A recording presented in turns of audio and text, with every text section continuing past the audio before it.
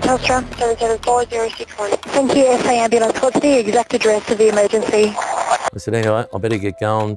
Crystal will be getting close to being home. There was a big truck in front of us. 6557, also wanting other services. Thank you. Police emergency, what is your location? I was a holiday home near Kabowie on the York Peninsula at that time, and we were actually heading home. Well, it was picking up speed. I believe we were going from the 60 to the 80 zone. And I tried calling her, and I vividly remember seeing the car kind of hesitate. And there was no answer. And the truck didn't slow down. As I was the officer in charge, and I was also on call that weekend. And then the car went. Why didn't you give way? And then the truck still didn't slow down. What made you think that you could beat a truck?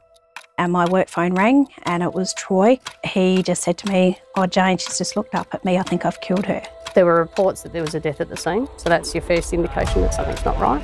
It was quite a hectic scene. Put the telly on for the news. The Channel 7 helicopter was above the intersection, and at that point there, I seen the white Commodore. And a person has died following a shocking crash at Port Wakefield this afternoon. I knew it was her car.